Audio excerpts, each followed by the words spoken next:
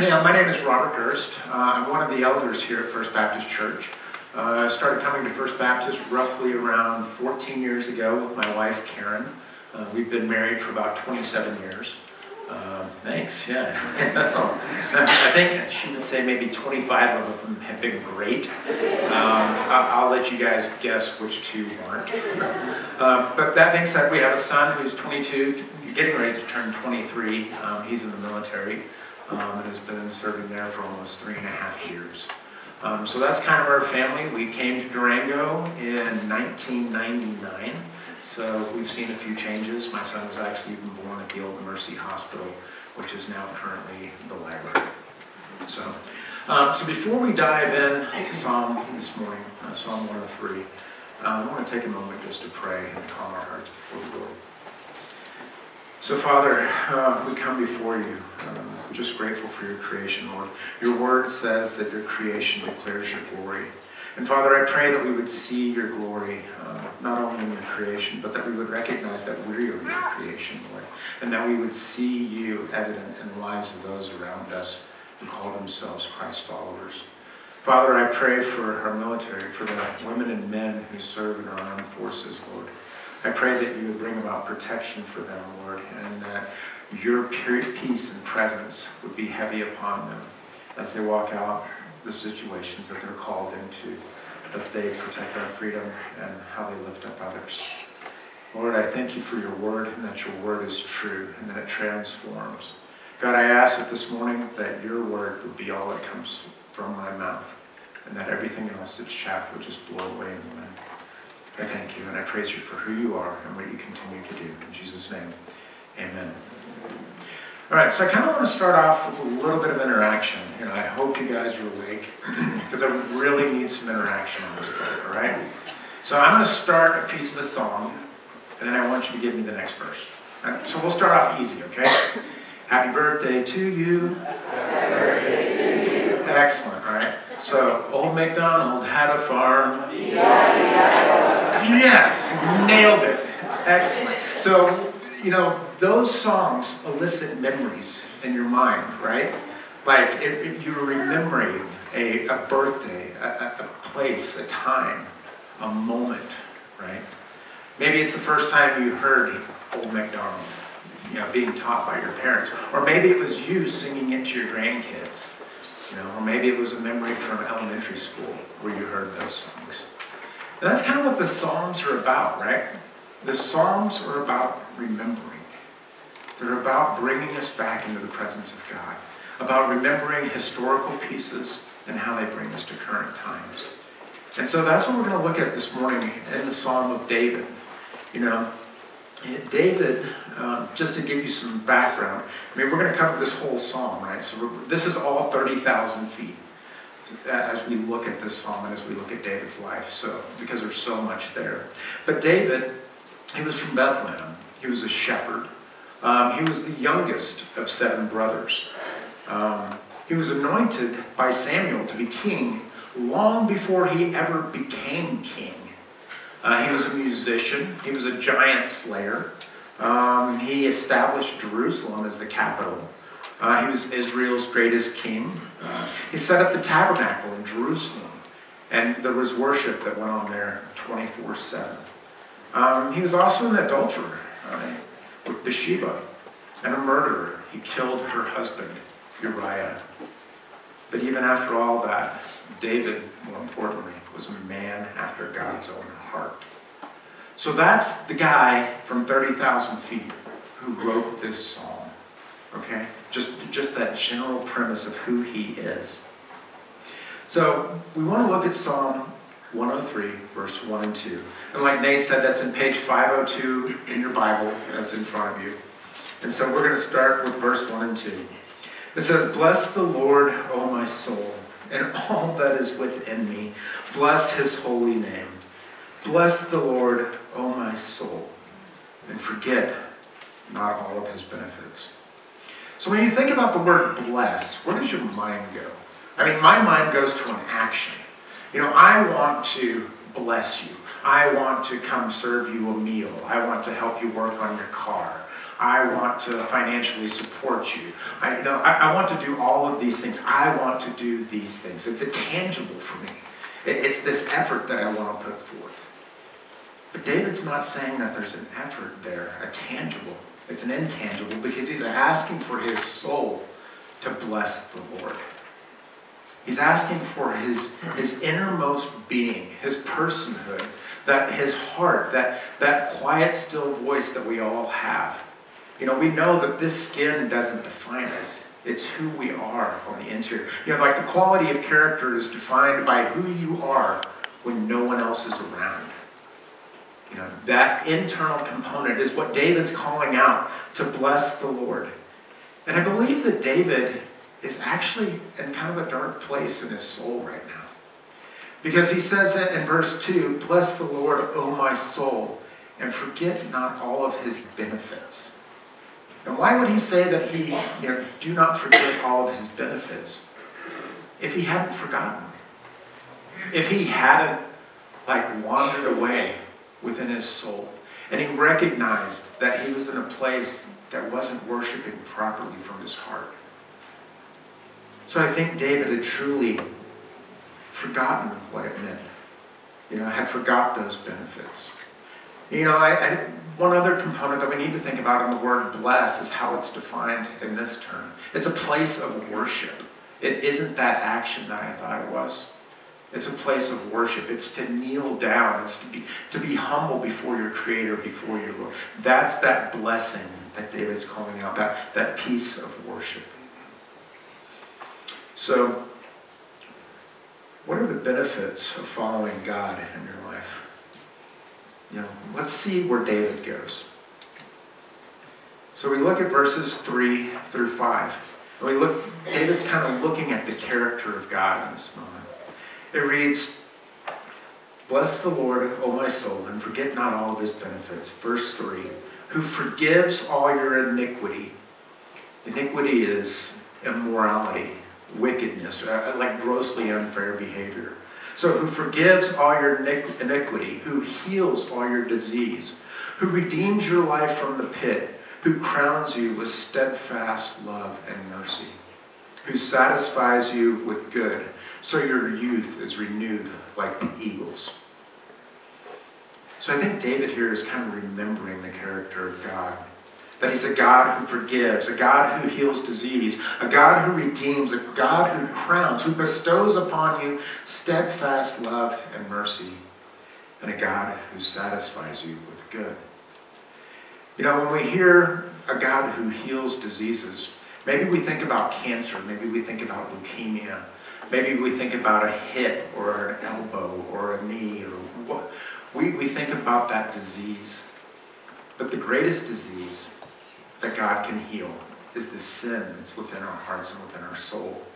And see, those diseases, cancer and the busted up hip or the busted up knee, wouldn't be here if it weren't for sin. Because God created us perfect, right? In the Garden of Eden, we were perfect. And disease came about as a result of our sin. So in that moment, the greatest disease that we can be healed from is the disease of sin, that pride, that lust, that greed, those idols. And he redeems us. And this steadfastness, because David's going to use the word steadfast 3 times throughout this psalm. God's love is steadfast. It's resolute. It's unwavering. It's there. It's constant. But what does it mean when he says that your youth may be renewed like the eagles? So I started squirreling out on eagles, trying to figure out why the reference in this moment. What does it mean? Eagles are a raptor, so they're a bird of prey. And so, they're the ones who are swooping down. You've probably seen the National Geographic, where it comes down out of the sky, boom, right into the ocean, comes up with a trout bigger than one that Jimmy could ever catch. You'll see him swoop down and crash through the brush and maybe grab a rabbit or a squirrel, or maybe it's a small fox, right? And so eagles, they're these predatory birds that are amazing in their flight. But one of the things that happens is that their wings begin to deteriorate over time. because of the damage that they're seeing. And so eagles molt every single year. And so these damaged wings, these damaged feathers, begin to fall out naturally. You know, they don't pluck them, because if they do, they'll ruin the follicle that's there, and it'll cause blood loss, it'll cause pain, and that feather may never grow back if they were to pluck it out. And what's really interesting is the flight feathers. If an eagle loses one on the left side, simultaneously it loses the one on the right. And the reason for that is, as a bird of prey, it would throw their flight off. Kind of like having bad tires on your car, right? You know, if the left front tire is bad, you're just veering to the left. You know, if the right front tire is bad, you're back to the right. You know, but the eagle sheds those feathers at the same time. They come out naturally. And over a course of about 150 days, the eagle's feathers are changed, and they're all renewed. And so in that moment, the eagle has gone from a prop plane to a fighter jet again.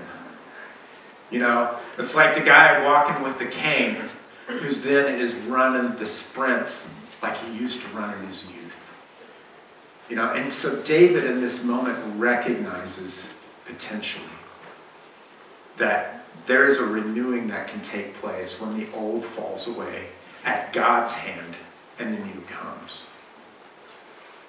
So I can only imagine or speculate where he's going to in his mind, because this psalm, because of what he puts out there, this psalm really shows the historical evidence of where he's been. He's matured in his life in this moment. Don't know his exact age, but he's up there, you know. And so as he's up there, you know, and in his age, he's probably reflecting back on 1 Samuel 16:13. And it says, "Then Samuel took the horn of oil and anointed David in the midst of his brothers. And the Spirit of the Lord rushed upon David from that day forward." Can you imagine that? What it must have felt like to have the Spirit of the Lord rush upon you. You know, that I've looked up that word in the Hebrew, and it's to cleave, it's to penetrate, it's to force entry. The Spirit of the Lord came into David and was with him from that day forward.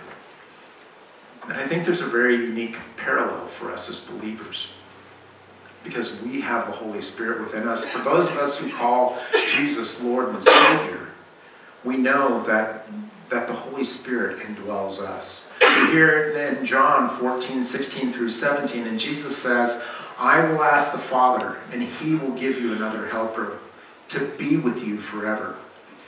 Even the Spirit of truth, whom the world cannot receive, because it neither sees him nor knows him. You know him, for he dwells with you and will be in you." So that same indwelling of the Holy Spirit, the same indwelling that David has, as a believer, you have that with you eternally. You know, if you call Jesus your Lord and Savior. So as we move on to verse 6 through 10, we begin to look at the works of God. And it says, "The Lord works righteousness and justice for all who are oppressed. He made known his ways to Moses and his acts to the people of Israel. The Lord is merciful and gracious, slow to anger and abounding in steadfast love. He will not always chide, nor will he keep his anger forever. He does not deal with us according to our sins, nor does he repay us according to our iniquities." So David is remembering these works of God. He's remembering how he works righteousness and justice for Israel and for himself with Saul. He makes known his ways. You know, David's thinking about Moses, the 10 Commandments, the Levitical law. God had actually given them a blueprint on how to enter into relationship with him. God was merciful in how he dealt with David when it came to Bathsheba. And he has this, he's slow to anger. You know, that's an actual quote from Exodus 34:6. David's quoting scripture back to himself in this moment as he's trying to remember the benefits of the Lord. He's abounding in steadfast love. There's that word steadfast again, right? Again, he's remembering this unwavering and resolute love that God shows for him. And he does not always chide. And unfortunately, chide, ADHD goes off, and I go, oh, chives, the onions, I love cooking, squirrel, And the word is actually chide. And chide means to scold or rebuke. And see, God will not always scold or rebuke us. I mean, he will, trust me, until we recognize our sin and repent. And that's immediately lifted from us, that scold and that rebuke, because he wants us, our hearts, to be transformed and turned back to him. So, God does not keep his anger forever. He doesn't hold a grudge. He does not deal with us according to our sins. See, if he had, we'd be gone. David knew he would be gone. God dealt with our sins through Jesus. Jesus took that wrath for us, right? See, when Jesus came into the world, the Son of God, he came down from heaven. He recognized that we were sinful people, that we couldn't fulfill the law, that we couldn't fulfill these 10 commandments, the things that were set before by Moses, we couldn't do. We could not do them perfectly. But Jesus came down and he lived a perfect life. He fulfilled those commandments. He fulfilled that law to the fullest on our behalf. And he became a perfect sacrifice for our sin. There were no longer goats and pigeons that were put to the altar. It was Christ being put to the cross to die for our sins. And in that death, the blood that was shed, the body that was broken, as he died in those moments, he went down, defeated Satan, sin, and death. But the story doesn't end there. He was resurrected 3 days later. That's the conquering. And now he's seated at the right hand of God, interceding on our behalf. And so not only do we get forgiveness of sin for those of us who believe in Christ Jesus, but we also have a right standing with God now and forevermore. So there's an excitement that God hasn't dealt with us according to our sin. That he dealt with it through Jesus. He doesn't repay us according to our iniquities. Iniquities are our immorality, our wickedness, our grossly unfair behavior. And we can recognize all this again through Scripture in John 3:16 and 17. That it says, "For God so loved the world that he gave his only Son, that whosoever believes in him should not perish, but have eternal life. For God did not send his Son into the world to condemn the world, but in order that the world might be saved through him." So we move into verse 11 and 12 now.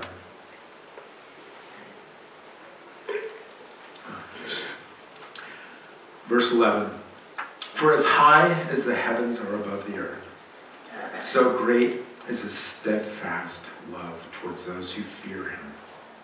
As far as the east is from the west, so far does he remove our transgressions from us. So as high as the heavens are above the earth, his steadfast love is for us. That resolute, that unwavering love he has for us. And so David's like looking at it, like looking to the heavens and not ever seeing an end, right? There's this boundless, there's this grandeur, this glory, this infinite, eternal God that loves David that much. And not only loves David that much, but loves us that much. And so I think he's sitting in a place of awe. Because, I mean, we can't even find the ends of the heavens. You know, with the Hubble telescope or the space station, we're not there. And we're not going to get there. It's God's love is boundless for those who fear him. Now, this word fear, right, isn't that you know, this fear is a holy fear. It's a reverence.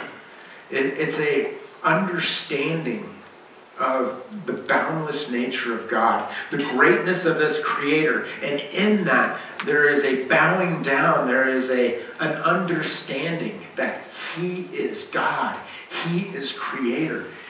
He brought me into this world. He can take me out. And so there's a reference in those moments. And then David gives us this vertical illustration, or excuse me, horizontal illustration, that he cast our sins as far as the east is from the west.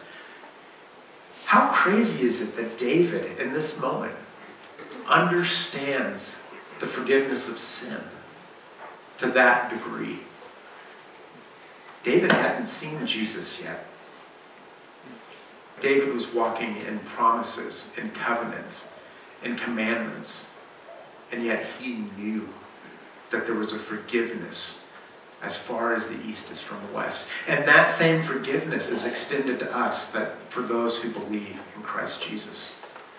That when we repent to God, when we ask forgiveness of one another, He throws those sins as far as the east is from the west. And again, that begins to demonstrate that boundless nature of love. So David has created this bubble, a bubble that has no end.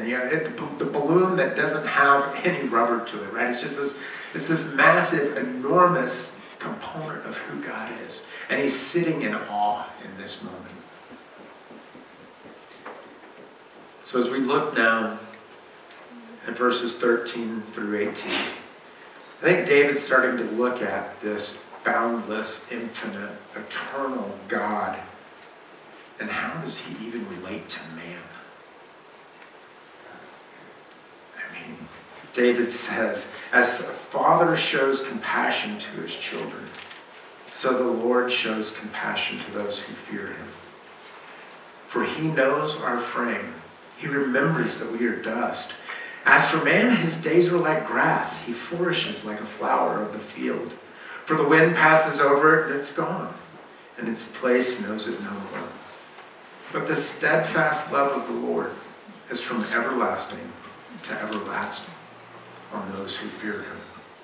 And His righteousness to His children's children, to those who keep His covenant and remember to do His commandments. So David remembers how God has cared for him with the compassion of a father throughout his life. You know, we remember how we talked about kind of how he had walked out certain components in his life, kind of getting that picture of who he is. And in all of those moments, in his immaturity to what he would consider his maturity now, he recognizes that this boundless God is also personal, is also relational, is loving and caring in such a way that he again is overwhelmed by that steadfast love. It's interesting that that steadfast love is shown again for the fourth time now. And that steadfast love of the Lord is from everlasting to everlasting. So again, what does everlasting to everlasting mean? It's from eternity past to eternity present. Just ponder that type of love for a moment. He loves you from eternity past to eternity present. And He's unwavering in that love. How glorious is that? How glorious is that? And He remembers, too, that this boundless God loves him despite that he knows that he's dust. He knows that this finite body is here today, gone tomorrow. But that soul is eternal in that moment. I think he's actually looking back to Genesis 2:7, right? Quoting scripture to himself again. Because, in Genesis 2:7 it says, "Then the Lord formed man from dust, from the ground, and He breathed into his nostrils the breath of life. And the man became a living creature." So David knows that God created man from dust. He created him. And yet this Creator wanted to be in relationship with him. So again, that fear that David's talking about here is that deep respect, that honor due to God upon his infinite nature, upon his creativity, upon the fact that he's eternal.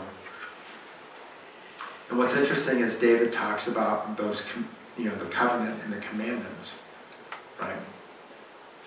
Jesus fulfilled those perfectly. And in Matthew 22, 36 through 40, Jesus has a new covenant that satisfies the law and the commandments. It says in verse 36, "Teacher, which is the greatest commandment in the law?" And he said to him, Jesus said to him, "You shall love the Lord your God with all your heart, with all your soul, and with all your mind. This is the greatest and first commandment. And the second is like it. You shall love your neighbor as yourself. On these two commandments depend all the law and the prophets." So we have a freedom in Christ, right? A freedom as a result of his works. And so in verses 19 through 22, David recognizes that everything God created blesses him. It says, "The Lord has established his throne in the heavens, and his kingdom rules over all. Bless the Lord, O you angels, you mighty ones who do his word, obeying the voice of his word. Bless the Lord, all his host, his ministers who do his will. Bless the Lord, all his works, in all places of his dominion." I think one of the key components here is that David recognizes that the Lord has already established his kingdom, and his kingdom rules over all. I mean, David is a king, right? He is a king, and yet he realizes that God's kingdom is established and is greater than his kingdom. And that kingdom has been established from eternity past to eternity present, and eternity beyond. So, I mean, David is in this moment of awe. Like, all of a sudden his soul is being transformed as he begins to recognize these things. That this kingdom has already been made. And that in God's kingship, he has authority over everything. His kingdom rules over all.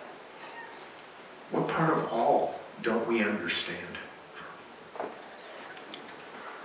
And then David's heart is stirred to call out to the angels. And so he says, "Bless the Lord, O you angels, you mighty ones who do your word, obeying the voice of his word."